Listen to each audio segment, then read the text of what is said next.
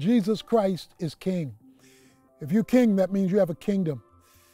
He is King of the world, and He wants to be King of your life and my life, which means we're His subjects, and He rules over us as King. The whole world is His realm.